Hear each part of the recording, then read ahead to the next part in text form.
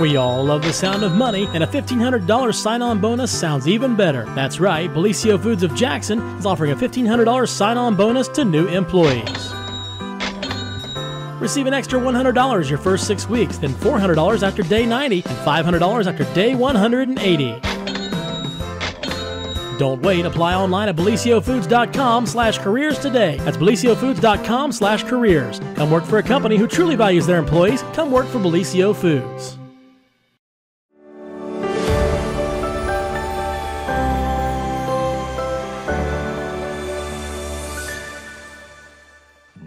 Well, happy morning, everyone. And it is Monday, and welcome to the beginning of your work week. Of course, Jennifer here to start off the morning show on Main Street TV with our good friend Pete Wilson. And the morning news update, of course, brought to you by Nia Henry, agent for Appalachia Realty. And if you have any real estate needs, give Nia a call, 740-418-4135. Yeah, that's right. 4135. I couldn't spit that out. Right. Give her a call, and she will help you out with any of your real estate needs or questions. It wasn't on the teleprompter, I understand. I know. I think our teleprompter broke. Yeah, where is it? Technically, it is. Actually, there is technically, yes. Shut up, James. Now he's making me feel really bad because it's right in front of my face, and I still couldn't say it. James. It is Monday morning. It is Monday morning. But no, so man, lots going on, and kind of an eventful evening last night in the city of Jackson, so Jamie and I were out of town. We had to go to Columbus and work a beer festival over the weekend, and so I get this message from the sheriff, and it's like, one of those messages, and it's like, Broadway or Portsmouth Street is closed from Sycamore to South, and I'm like, Sycamore. Yeah, what in the heck could be going on to cause that? Right? It took me a minute to realize what Sycamore was, and then I remember from when I used to walk to school that it was Sycamore. So I'm like, what on earth could be happening? I said, oh my gosh, I hope nothing happened to Cardo's. But close to Cardo's. It was close to Cardo's, and there was kind of a strange event that occurred last night. Right. And I tell you what happened was a pickup truck slammed into a car that was on the driveway in front of a small office building at 36 Portsmouth Street. Moly. And that was the result. That pickup truck not only hit the corner of that office building, it ran all the way through. There is a wider view to show you, but if you're familiar with Jackson, you can kind of know where we're talking about. Just about 3 houses down from the intersection, the South Street intersection, and it was a sight to behold. All I knew was that there was something going on in that block, so I was at the office. I drove over there, and when I got over there, I mean, it was a gasping, awe-inspiring type sight. I mean, that's not just a little thing. That's in a horrible way. Fire truck, EMS, plenty of police officers, of course. And, of course, our own multimedia journalist, Jeremiah Shaver, had beat me to the scene. He was already there doing some video and some initial reporting. Sure. And as we speak, he is at the scene, post-scene, of course, this morning. Yeah. A lot of work had been done there, to do some cleanup and restoration. So before we talk about the details of what's happening there, and we do know the story of what happened and what the police are reporting at this time. That's scary. Let's go to Jeremiah at the scene to show what's going on this morning. Okay. Hey, Jeremiah. Hey, morning, Jen and Pete. So I'm out here live along Portsmouth Street. Behind me, you can see the building that Pete was talking to. I'm going to step out of the frame here so you guys can see what's going on this morning. Crews have been out here since early working to shore up the building and clean up the debris following the collision just after 6 o'clock yesterday evening, and that was Sunday, June 12th. As you can see right now, crews are busy working up, cleaning up the bricks and the debris left after the truck struck the back portion of this office building here.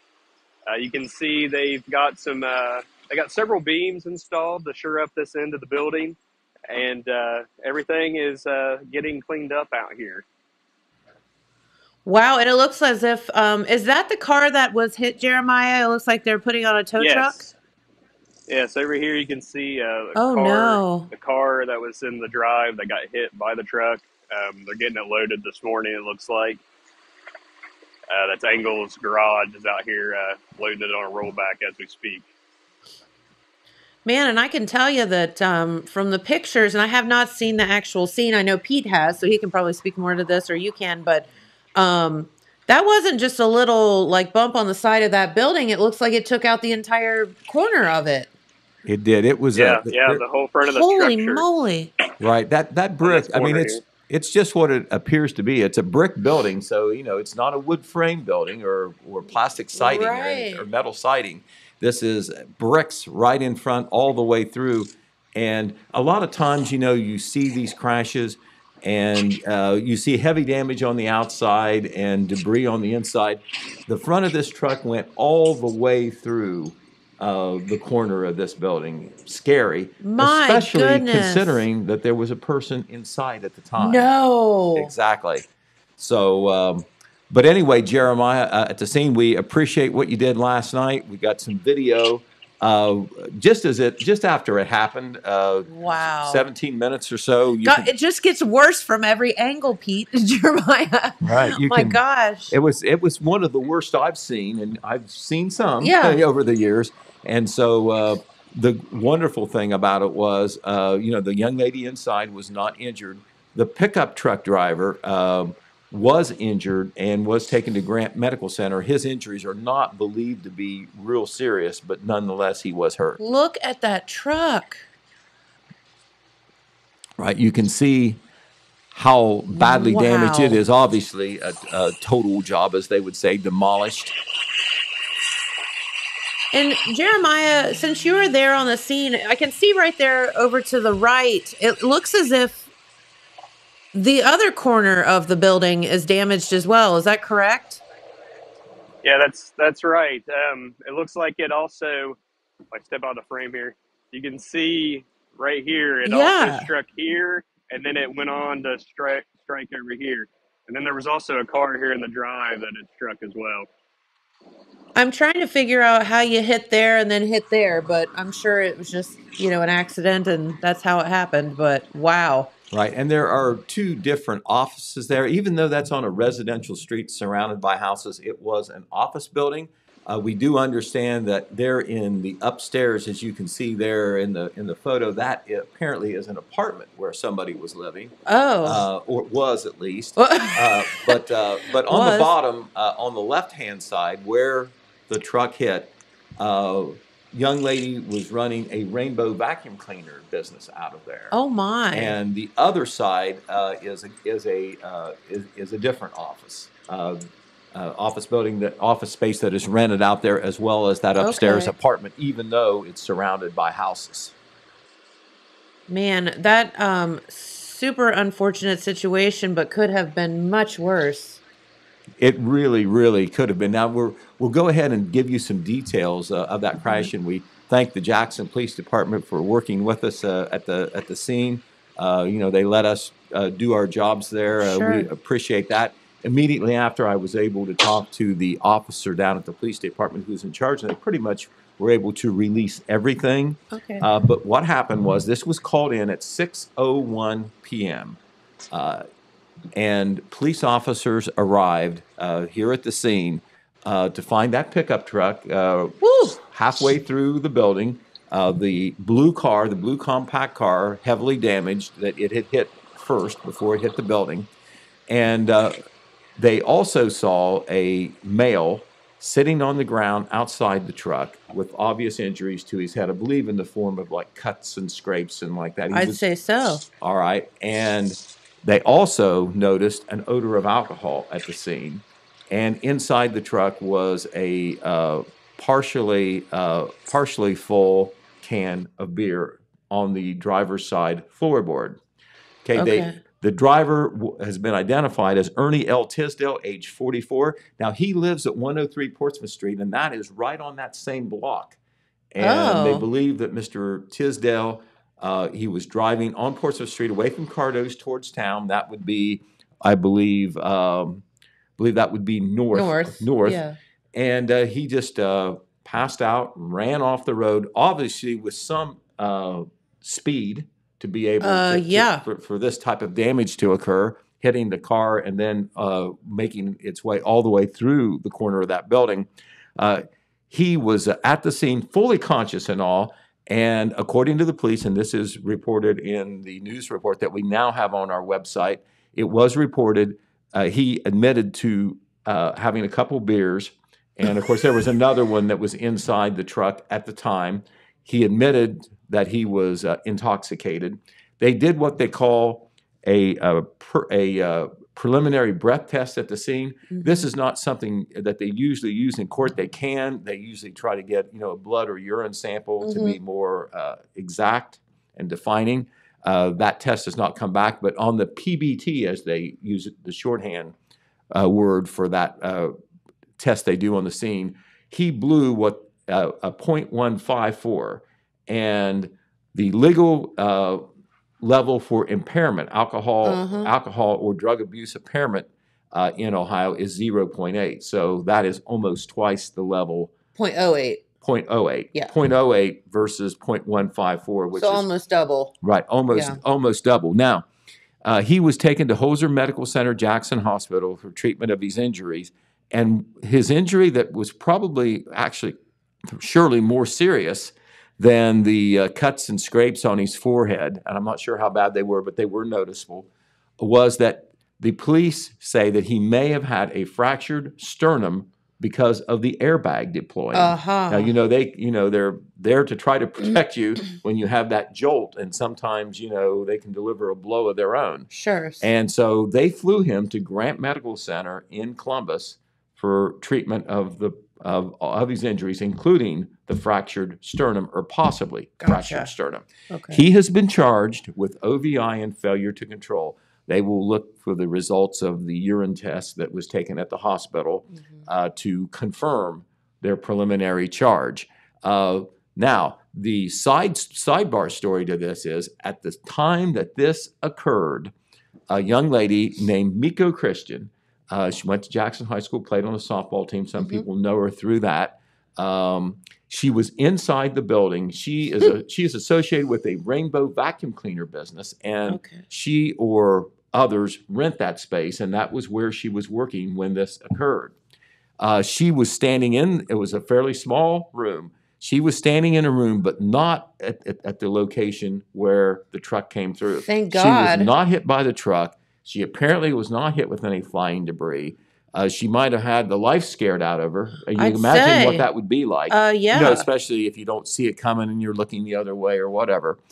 And but she is okay. We saw her at the scene. The scary thing about it is, if it wasn't scary enough to experience it, is that she has a toddler child who often accompanies her. And that child could have been in the building on many nights when she was working, but was not on this particular night. Thank goodness. So anyway, that was what we have. We do have, we talked about it on the radio this morning. Of course, we'll have a news story on our new newscast on our radio stations that do news. We also have a complete story on the website with a photo. We're going to maybe build on that story, add to it, obviously add more photos. On the Telegram Facebook page now, we do have some video and other photos that were taken at the scene last night. So we will follow this story, but we think we pretty much have it covered. Yeah, and thank you, Jeremiah, for being out on the scene, and we appreciate you so much, always bringing us the latest and greatest on what's going out in the world, because that is definitely a wild one. We started seeing pictures last night pop up of that. I mean, and what I'm seeing today is way worse. Like the angles I saw last night didn't do that justice. That's horrible. Right. They jumped right on it. Whoever was the building owner or whoever's getting that cleaned up. Is there any indication as to who the business or building owner is? Well, we've heard unofficially who it was. I've not been able to confirm that. Don't you love getting that phone call? Right. Hey, by the way, there's a ginormous Dodge Ram pickup truck sitting in the middle of your building right now, okay? Yeah, and that would not be hyperbole. That was exactly the truth. We're not saying, yes, literally. Jeremiah, is there anything to add to what we've talked about here today? No, I think you guys covered it all. I'm going to go ahead and take it back to the studio to you guys, and I'll be in here shortly. I covered over the weekend. All right. Thank you so much, Jeremiah, and we'll see you here in a few minutes. Be careful. Okay. Yeah. Ironically, of course, being the business that we're in, the profession that we're in, there's things going on all the time, and we try to keep up with them. Ironically, Jeremiah's assignment over the weekend was to attend a car show. So he saw vehicles on both days. Planned He and saw both unplanned. aspects of that spectrum, yes. Right, exactly. Okay, well, one of the things that we want to talk about, we're going to go to one of the nice things that occurred this weekend. Yeah. And to the aficionados, to the fans, this was a big deal in Vinton County on Saturday. The Southern Ohio Forest Rally took place. And it's a 3-day deal that starts in Ross County, goes into Portsmouth and Scioto County on Friday, then ends Saturday in Vinton County. It's called the Southern Ohio Forest Rally, and it's on the circuit of this specialized racing that takes place. And this has become, the Southern Ohio Forest Rally has become one of the best known in the country of these forest road races that take place. That's cool. Because we have lots of state forests in Southern Ohio. The Tar Hollow State Forest over in Ross County, and of course the Zaleski State Forest in Vinton County. Right. We're showing you some scenes now. If you're watching there on Facebook, this was the Parquet Expose. I may have said that wrong. It's French, but it's a car show downtown in MacArthur where it gives visitors, local and from outside Vinton County alike, a chance to see up close the race cars. Before they race on that particular section of the race in Vinton County. Yeah. And also at that event was a very famous person, very famous in X Games and as a stunt performer. His name is Travis Pastrana. And there he is doing an autograph with one of his young fans there. And this guy is on the racing stunt performer X Games front. He is extremely well known, a celebrity. Yeah, does some crazy stuff. And a lot of people came out to see him and were attracted to him in MacArthur when they had this event. That was late in the afternoon before they did the Vinton County stage, which was held in the afternoon. And our Red Thompson Jr. was up to cover a couple things in Vinton County, including the big Summer Fest, we talked about with the football program. That was going on at the same time. And Red was able to capture a short interview with Travis Pastrana. And if James can I add a little footnote to this, Pete? Yeah, sure. So Rodney Tomlin comes in Friday afternoon, and he is so excited. He's like, "You guys, this is a big deal. I'm gonna go down there. I'm gonna get an interview with Travis Pastrana. This is awesome. This is gonna be great." Who got the interview with Travis Pastrana? Not Rodney. Red Thompson. Of course he did. Right, and we're going to play that for you right now. Thanks. Okay, we're here with Travis Pastrana, and he is a world-renowned racer. And first of all, can you tell us about your career and also what it was like to be a NASCAR driver when you did that? Well, I had a brief foray in NASCAR, but no, it's been awesome. Really started out as motorcycles, X Games, action sports. We had a show on MTV for a while with Johnny Knoxville and that crew. Been a fun ride, but right now, rally, we get to drive these Subarus, full chat through some amazing forests, and great to be here in Ohio. And could you tell us a little bit about the Forest Rally, how long you've been connected with it, and what are your plans for the future? And Southern Ohio Forest Rally is probably the best roads in all of American Rally.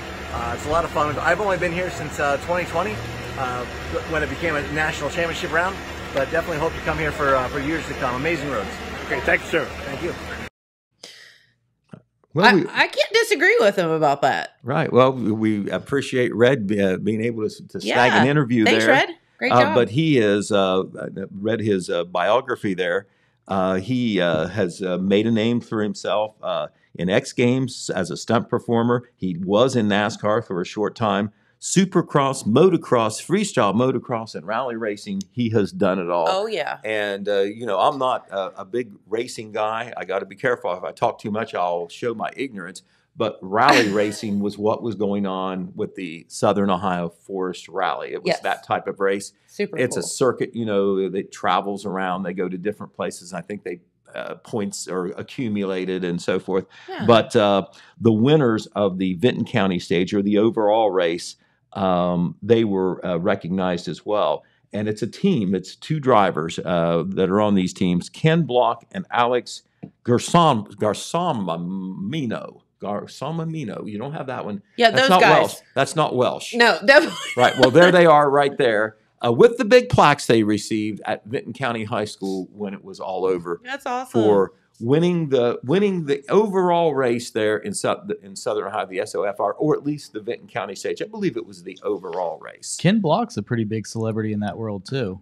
Okay. All right. Well, see, James knows. James knows. Right, exactly. All right, so the sidebar story to the Southern Ohio Forest Rally thing is, as Red often counsels us, and he writes about, Vinton County's big drive is to promote tourism. Yes. They believe that they're next door to the Hocking Hills and they can capitalize on it. Absolutely. You just need to get people to drive 10 or 15 miles further. So you got to have a reason to come. That's not only attractions, but that's events. That's where the Southern Ohio Forest Rally comes in. Red told me, and he's worked in Vinton County for 20-some years. He said the crowd he saw in MacArthur when they had the cars and the racers downtown, he didn't recognize a lot of people. So he thought it was a lot of visitors coming in from out of Nice. town. Well, what do they do when they come in from out of town? Well, let's see. Well, They eat, they shop, They eat, they shop, spend they money. might have to gas up their car. Yep. They might see some of these little shops along the way That's right. that are interesting. They'll stop and patronize them. At the convenience stores, they might get a few things that they need, just like you do when you travel, when you're out and about and you need 100%. things. So, and when people are out, they're looking to have a good time. They'll spend some money, and so that is a guiding philosophy and drive of some of the public officials in Vinton County. Particularly the Vinton County CVB. That's what the Hotel MacArthur development is all about and the things that they're trying to do with the Park District. And one of the continuing things they're trying to do up at Zaleski, this would seem so simple. This seems like somebody ought to invest in it. There's really not a nice gas station and convenience store in Zaleski. Well, Agreed. Zaleski is just a mile or 2 away from Lake Hope State Park, where they say this, and I'm not going to doubt them, 1 million people a year visit. That doesn't 1 surprise me. million. A million. Right. So it looks like that there is a lot of potential there. Yes. All right. Okay, we're going to go from roaring race cars to tornadoes. All right. We told Still you roaring. We told you on this show, and we try to tell the truth, even though sometimes unintentionally we don't, that the local counties dodged the tornado threat. Remember on Yes. last Wednesday night? Yeah. And it was true. I was told by the Vinton County Sheriff's Office, hey, we had some high winds up around Zaleski, some trees. Haven't heard anything about property damage. Well, now the National Weather Service out of Wilmington said confirmed a tornado in Hocking County that night, Wednesday evening, and they said it crossed into Vinton County. So that would be on the northwest side of Vinton County. Still have not received any local reports about this. However, the Weather Service out of Wilmington has confirmed it. However, Vinton County is right on the line of whether it's served by the Wilmington National Weather Service Office or the Charleston, West Virginia Service Office, Weather Service Office. And they said that Charleston, West Virginia was investigating the report of the tornado in Vinton County, which they believe there was, by the way. It was just trying to pin down the particulars, the winds, and was there any property damage or did anybody see anything? Nothing has been posted Well, and yet. that's the whole thing is obviously, if there was severe damage, somebody would have mentioned it, oh, my barn's gone now. Right. No, you would think, but the tornado, according to the Wilmington Ohio office of the National Weather Service, did pass into Vinton County indeed on that Wednesday evening in question. Good Now, thing no one was yesterday, hurt. remember we had those weather alerts too. You may have been up in Columbus, but we Yeah, had we some didn't weather get home alerts until down last here. night. So We had a very scary weather alert here in Jackson and Vinton counties, talking about possibly high winds, well over 50 miles per hour. oh my. Large hail expected, golf ball size hail. We waited for it here in Jackson, and it never occurred. Okay. Now, supposedly, it was worse to our north.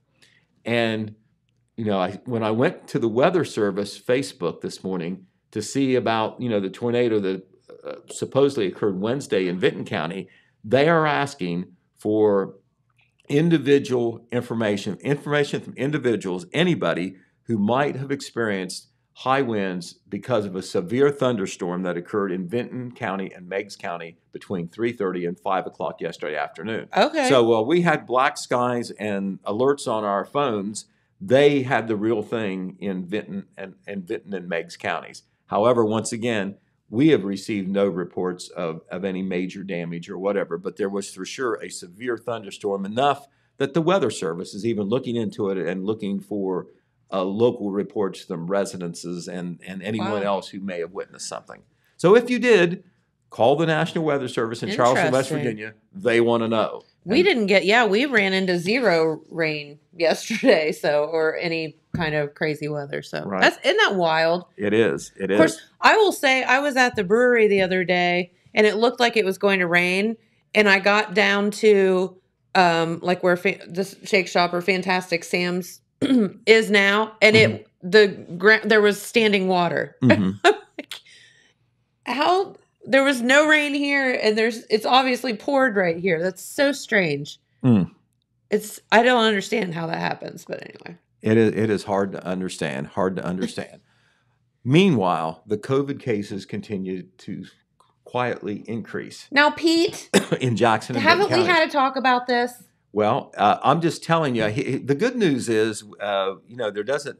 I think life seems to be going on completely as normal. Am I wrong on that? No, what do you see? One in every 100 people might have a mask on. Less than that, I think. Probably. And you see that usually in a place where you have a crowd, where some people are still being very careful. Yeah. Grocery stores, or maybe they feel like they may be ill or something like that. And they're trying to protect everybody else.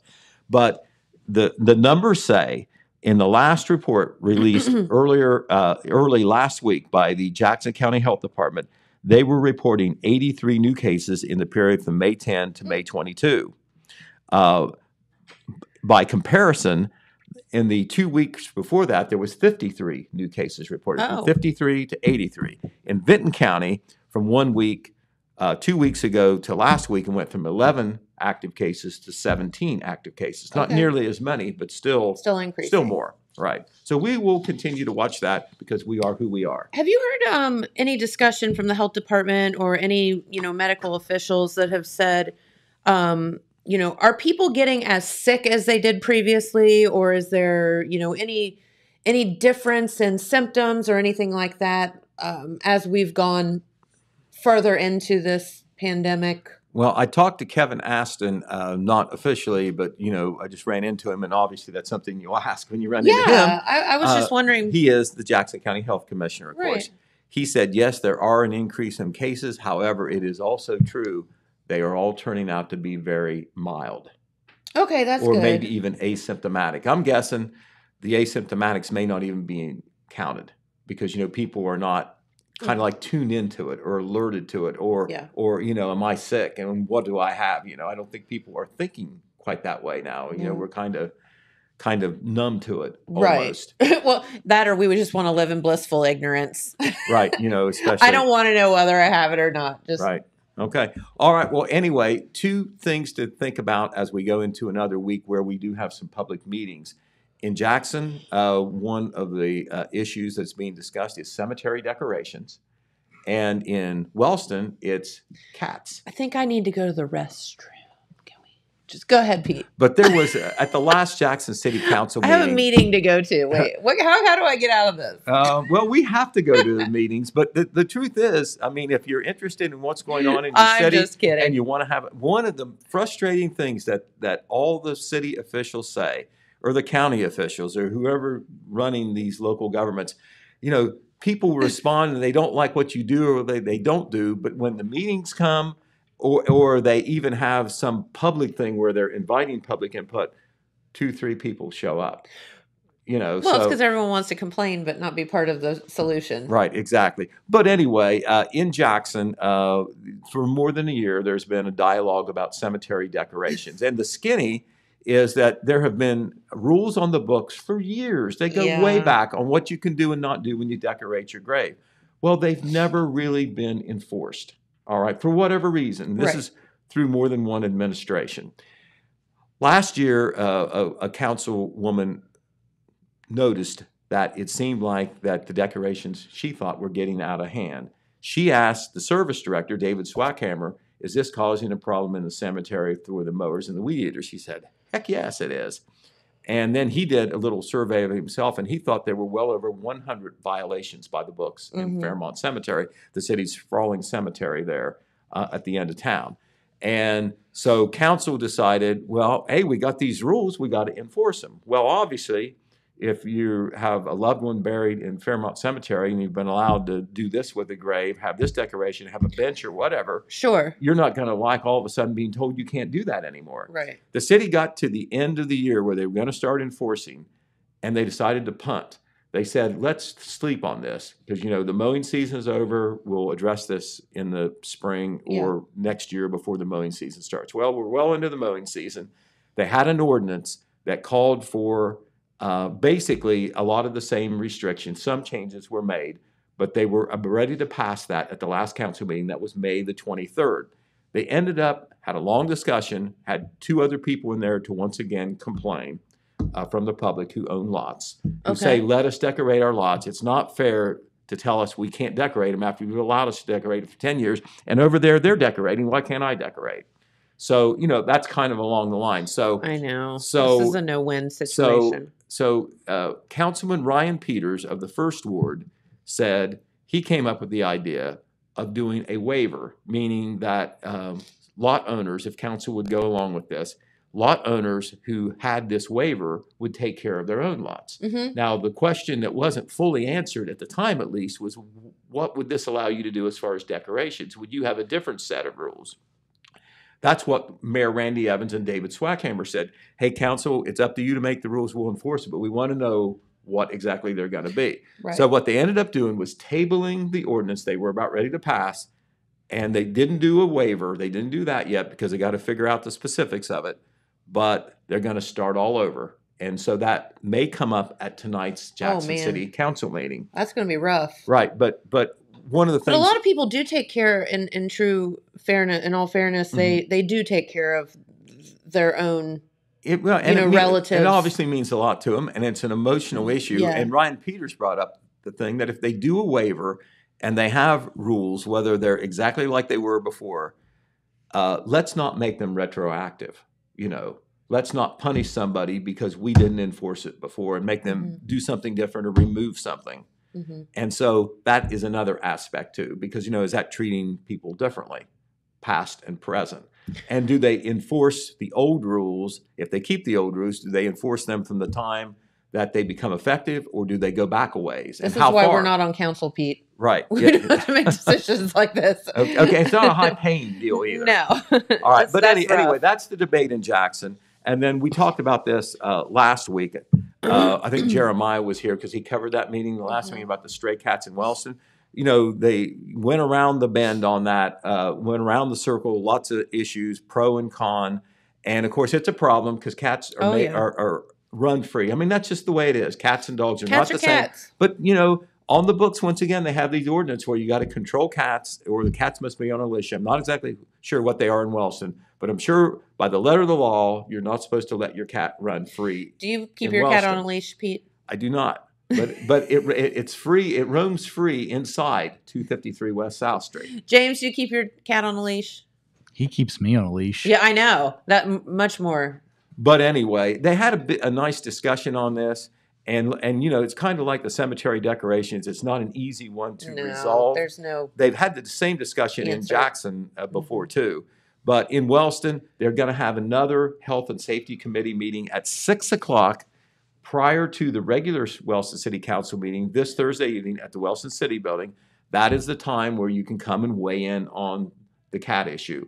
You know, what do you do? They had all sorts of ideas. The Humane Society wants a policy of, hey, let's trap the stray cats, we'll neuter the stray cats, and release the stray cats, and they won't be making new cats.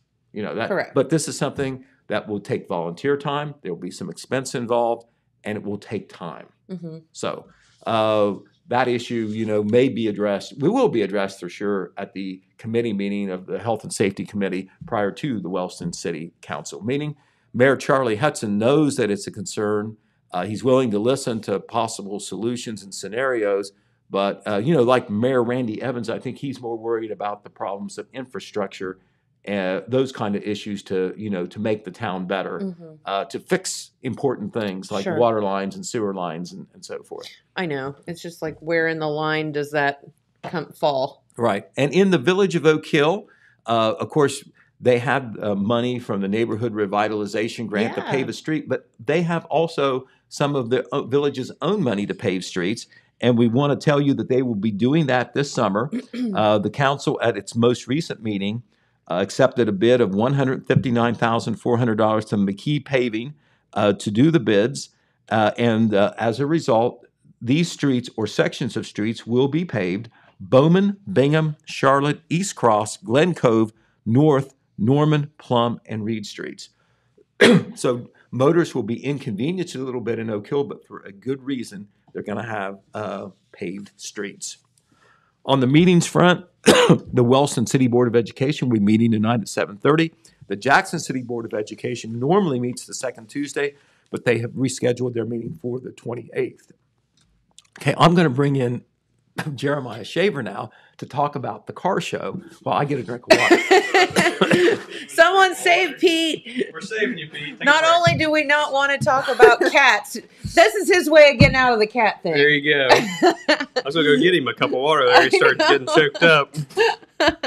Well, All Jeremiah, right. welcome. You wow, you had an eventful evening and Yeah. morning, and then like when you showed up, like how did you get the word about the crash last night? So I sat out on the front porch. Little guy, had him in the swing. I was swinging him. Heard a bunch of sirens. I live outside the city. Okay. So I turned on my scanner app and listened, and sometimes I'll catch scanner traffic, and I happened to catch the Jackson Fire Department being dispatched to the scene.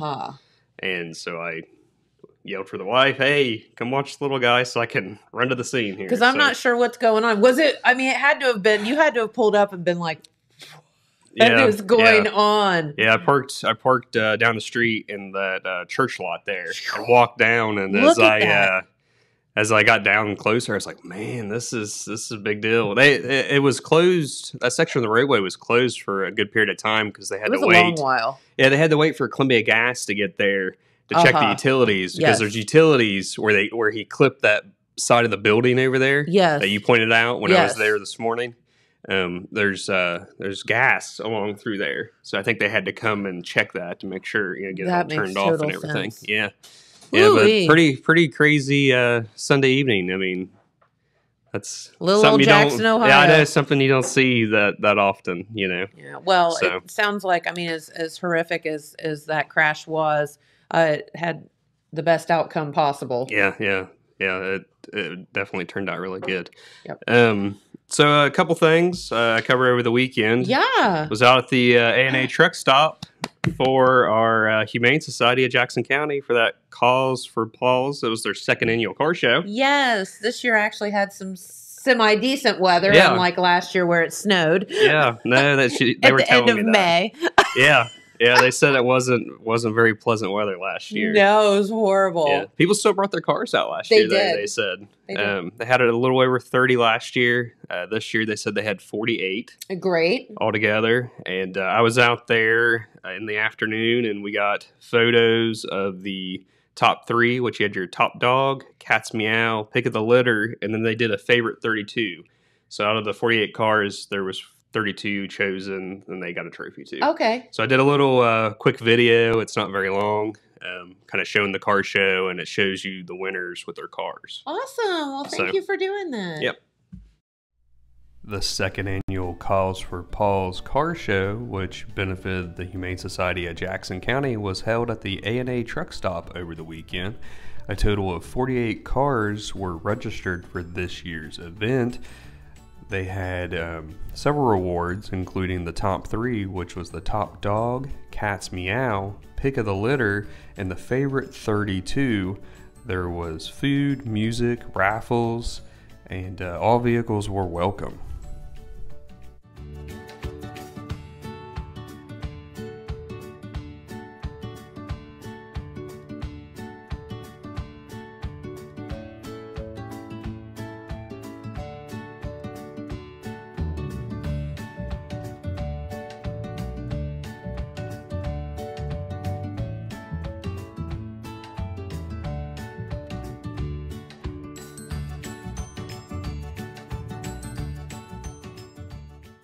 John Maxwell is pictured with his 1965 Chevy Impala. He earned the title of top dog during this year's car show. A Mr. Tom Davis is shown with his 1970 Chevy Chalet. He earned the title of Cat's Meow during this year's show. And finally, a Stanley Hook with his 1968 Chevy Camaro SS. He won Pick of the Litter. That's awesome. It was a really Love nice that. event. It And, looks like they had a beautiful day for it. It too. was. The weather was nice. There was a good crowd out there, it seemed like, and I think they were really pleased with it. I'd mentioned Diana and them. I was like, make sure you pick up the telegram because you're on the front page. They're like, what'd we do? Oh no! Is it a mug shot or is it a good thing? No, I just mentioned to them that they were on there so they could read, about what I reported on the stray cat deal there in Wellston that Pete was talking about. But so also on Friday, before we started the weekend, we was down in Jackson's Manpower Park. Jackson High School's Gay Straight Alliance held a Pride at the Park event. Yes. June is Pride Month. Uh-huh. And this club or group came together and they held an event down there. Everybody seemed like they were having a really nice time, and there was a good crowd. And we interviewed one of the members from the club along with the advisor, and we have a video on that as well. I love that so much. Members of Jackson High School's Gay Straight Alliance came together for an event in Jackson's Manpower Park on Friday, June 10th. The event, dubbed Pride at the Park, was open to absolutely everyone, LGBTQ, and their allies alike. Hi, I'm Alexis Bragg, and I'm an executive member of the Jackson High School GSA, which serves to create a better environment for LGBTQ youth and their allies within our school. One of our main purposes in the community is to encourage acceptance and to educate the community and plan various events to generate both acceptance and knowledge. So today we're celebrating Pride at the Park, and this is an event where we have come together and shown acceptance for LGBTQ and the LGBTQ community in our community. We have lots of activities here for everybody to do. We have a table where they can write down their names and their pronouns. We have vendors, we have various resource booths where they can learn about safe churches in our area or different programs where they are welcome and encouraged to come and be themselves. That's kind of just the environment we want to form at the Pride at the Park today. We just want to create an environment of happiness, acceptance, where people can come and feel free to be who they are and just embrace every single part of their identity.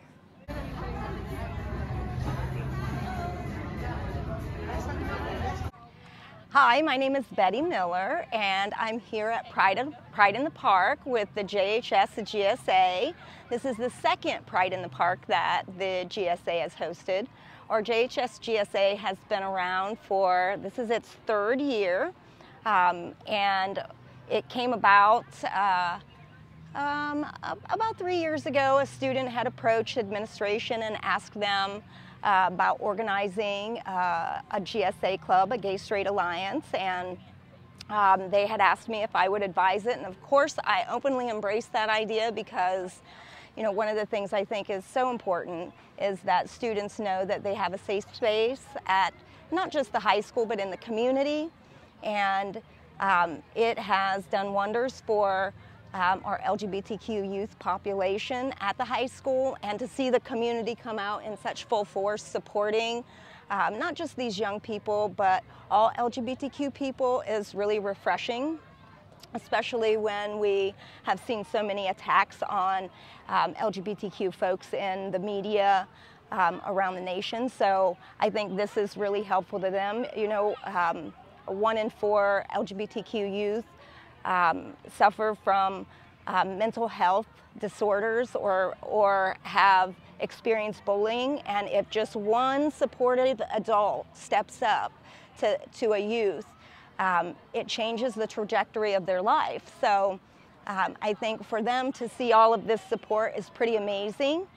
And we are a nonprofit, a volunteer club. The GSA Executive Committee does all of this on their own, and for young people to take that kind of responsibility and accountability to send this message of awareness, I think is pretty awesome for this community and for our school.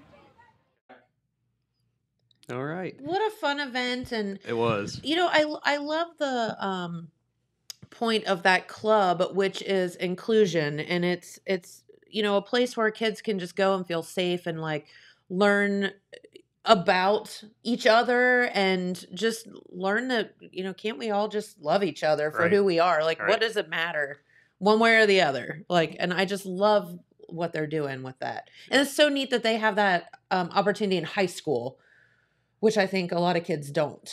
Right. Yeah. It was a really good event. It was well attended. We'll have photos That's awesome. from it along with the car show. We'll do a story on both. So look for coverage on that. And shout out to James for taking the photos for me and Thanks, letting me James. borrow his mics to do that because I forgot mine. So You're welcome. all Hey, right. it's all working together. Yep, all working together. So I'll give my chair here back to Mr. Wilson and Oh, I think hopefully he got he's some water. got some water now. And He has color back in his face. He's good. he's still got a stack of news to get through. And he's got 15 minutes. So That's right. We'll talk I'll fast, move out of the Pete. way. Thanks, Jeremiah. Thank you. I know a lot of he's been out and about all weekend doing stuff. So All right, you know, once again, and we're not through yet, Jennifer, but just where we've been so far, anybody who says nothing happens around Jackson, Vinton counties, I mean, they're just wrong. they've lost their minds. Yeah, I like to be open-minded about this, but anyone who says that, you just shake your head. As Carmen says, they have bumped their heads. Right, exactly. And just diverse the number of things that are going on. Yes. But anyway, on the business side, we're going to go to business now. We had a ribbon cutting event Friday afternoon at Path Behavioral Healthcare in Jackson. Okay. That's at 336 Main Street, just about across the street from the Elks Lodge. And it actually has been there for several years, but not long after they started operating at that location, COVID came along, and that changed a lot of things. They couldn't Sure. operate the way they wanted to. They certainly didn't celebrate with something like a ribbon cutting or open house or No. whatever. And so they belatedly did that on Friday afternoon. The Jackson Area Chamber of Commerce was there. Jackson Mayor Randy Evans was there. But Path Behavioral Healthcare offers local clients a full range of outpatient mental health services such as counseling, case management, medication management, and much more. They say the passionate professionals there serve visitors and referrals as young as 4-year-olds all the way to adults dealing with a wide range of adverse mental issues. And a lot more publicity lately. I think a lot of gains in our community and throughout the country on mental health Yeah. issues. For sure. And just getting it out there and discussing and Right, exactly. And- acknowledging it. And it's a two-sided thing. It's the public understanding it. It's the services being out there that can help people who have mental health issues, and it's people who have mental health issues being willing to come forward and seek help. Mhm. You know, because they may feel ashamed. They may think Mhm. something's wrong with them. You get a cold. You're alone. You get a cold. You're sick, right? You know that's not your fault. Well, if you have mental health issues, that's not your fault either. Correct. But you just need to be able to do something about it.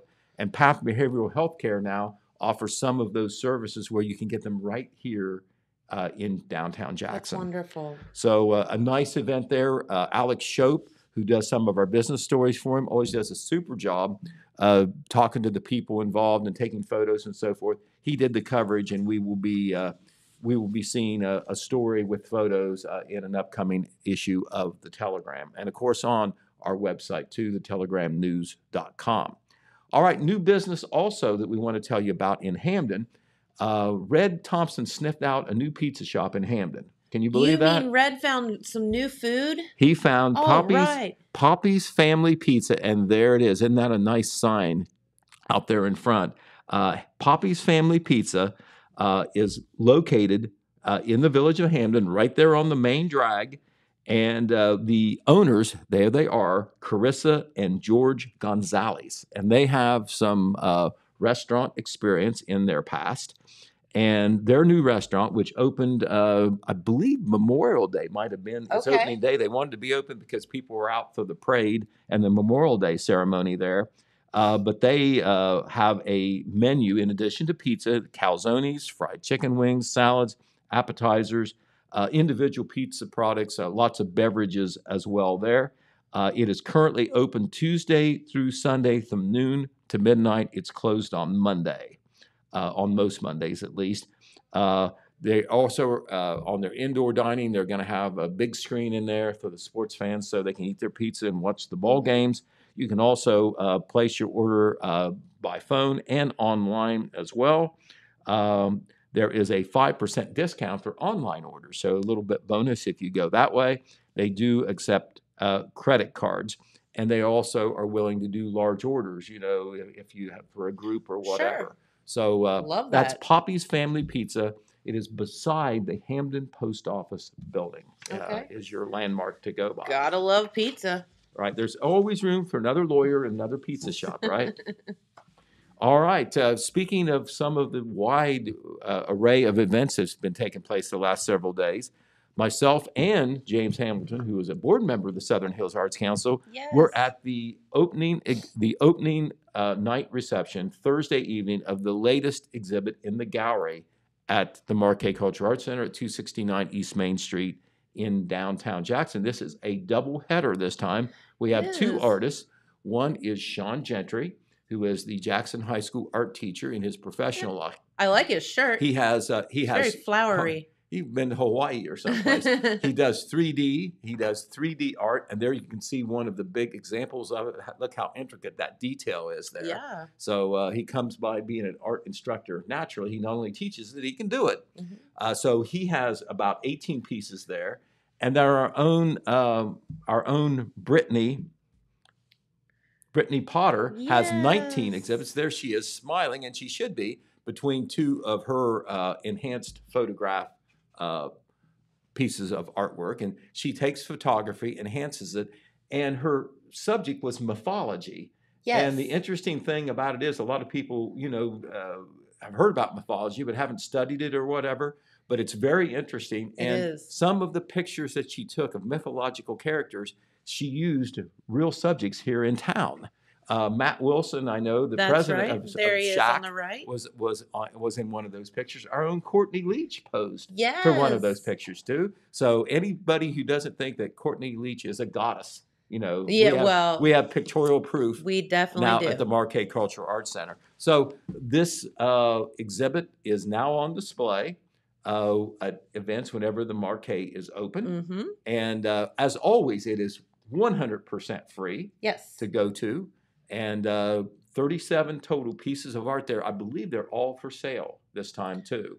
So a chance to get a interesting, provocative piece for your wall or your office or your bedroom or whatever. Absolutely. So very interesting, both exhibits. Yep.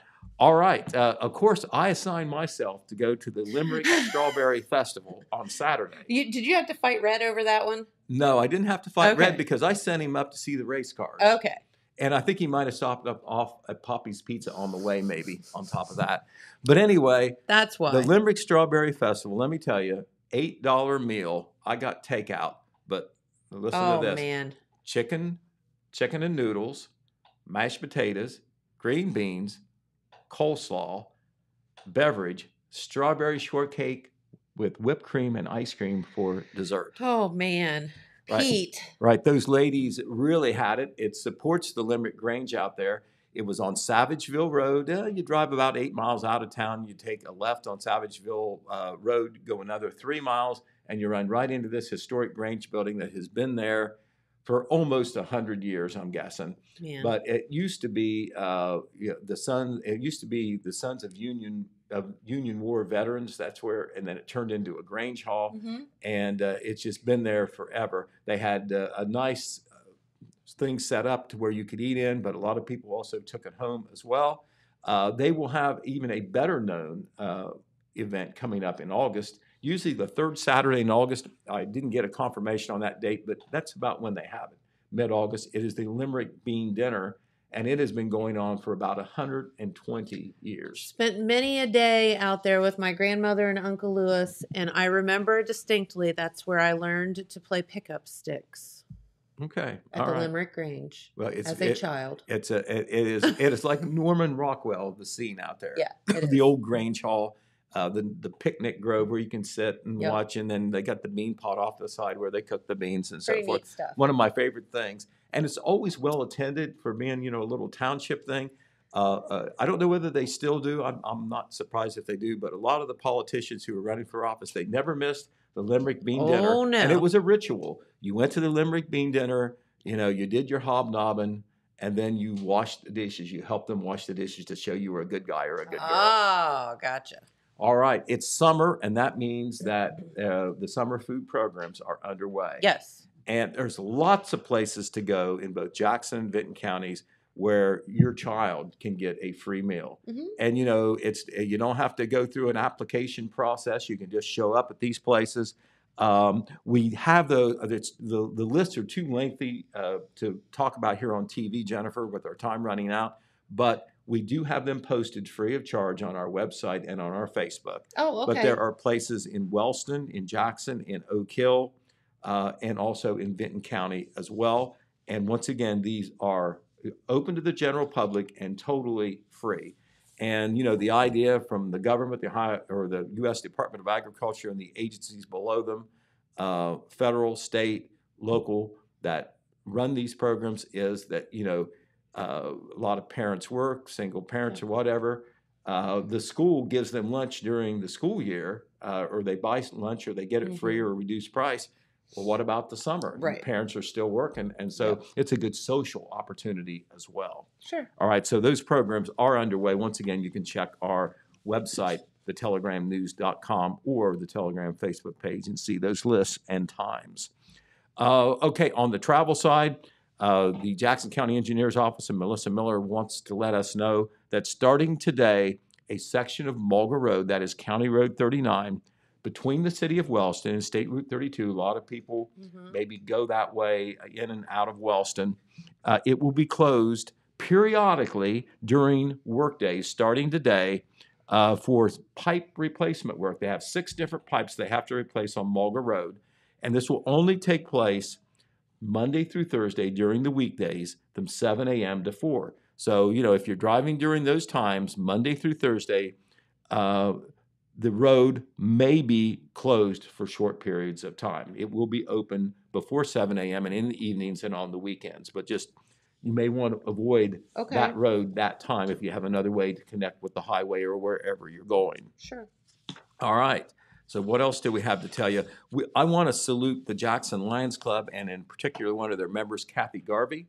The Lions Club did that veal sale not too long ago at the Farmer Sportsman booth here in Jackson. And they were able to raise money for their community care closet project that provides needed clothing and accessories for children in need. The club will also be funding clothing, diapers, and supplies for the very youngest children. So they have these veal sales, and they volunteer their time, and they use the money to help other people. I mean, that's the way our service clubs are, and that's what the Lions Club did with that veal sale held at the Farmer Sportsman. But also, they did announce, too, that they had their end-of-year picnic that they always have, the Lions Club, because their organization years are usually, I think, July to June. And they honored Kathy Garvey with the Melvin Jones Award. That is the highest award a Lions Club member can have. Wow. And Kathy not only has been a great Lions Club member, she's been the president, the secretary, about every office that you can imagine, but she's also a Girl Scout leader. She is one of the leaders of the Friends of Buckeye Furnace, and she's just an all-around good person. I know from doing my job that there's not anybody who's more service-oriented than Kathy Garvey, and she's always looking to help those who need it the most.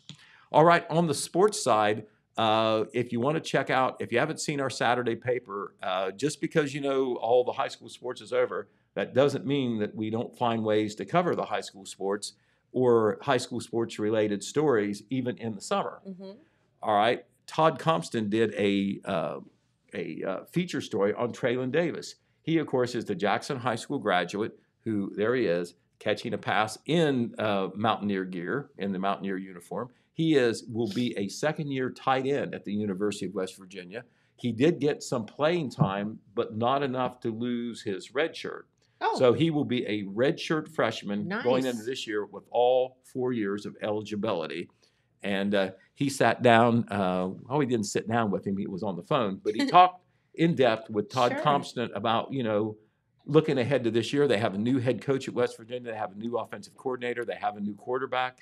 They're always a good team, but, a little bit more interest and enthusiasm for a kind of a new start there. And he's hoping, obviously, to get more playing time there, but he's ready to do whatever needs done. That is Traylon Davis, who is the son of Eric and Katrina Davis.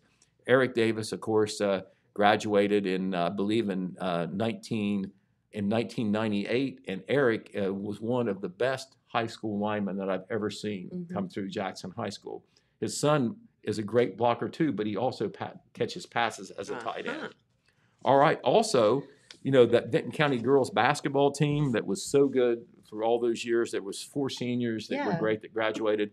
They were one of the nucleus of that team a year ago that went to the state tournament. Well, their point guard, Tegan Bartow, we did a story on her, and there she is right in the middle, flanked by her new head coach, Brent Jones, and David Smalley, the head coach at the University of Rio Grande. Tegan is going to go and continue to educate herself at the University of Rio Grande, but she's going to keep bouncing basketballs Nice. too. And so congratulations to Tegan Bartow. Awesome. Congratulations to Traylon Davis as well, as they continue their athletic and academic careers at the collegiate level. Love so that. you can see those stories on our website and also in last Saturday's print edition. Very good. So there we are. All right. Well, thank you, Pete. You're welcome. As always, Pete Wilson to do our morning news update, full of it, and we love it. And thanks to Jeremiah for doing some of the extras out and about, both last night and this morning. And, of course, thank you to James for pushing all the right buttons. James, how did your film festival go? We can talk about that. But. It was great. Maybe we can talk about it a little bit more later in the week when we've got a bit more time. But, yeah, it was really great. Really great turnout. Really, really fun time. Can we show your thing? Maybe. What's the thing? His movie? Okay. Yeah, I don't know. It may be a bit much for Main Street TV, but we can. I don't think so. Okay. I think it's cute. All right. Yeah. There are no censors here at Main Street TV. I mean, we're not Do we have dealing. censors? I don't think so. Okay. If we did, we wouldn't be here. Okay. All right. Well, have a wonderful day. Listen, 90-some degrees basically all week. It's going to be, it's county fair weather. I woke up this morning, I'm like, oh, it feels like the county fair. It's super humid, super hot. So please check on your friends, your neighbors, your pets, your loved ones. If they don't have air conditioning, make sure your pets have lots and lots of fresh water, and because it gets really, really uncomfortable. So. It does. All right. Have a wonderful day, and we will see you right back here tomorrow. Thanks for watching.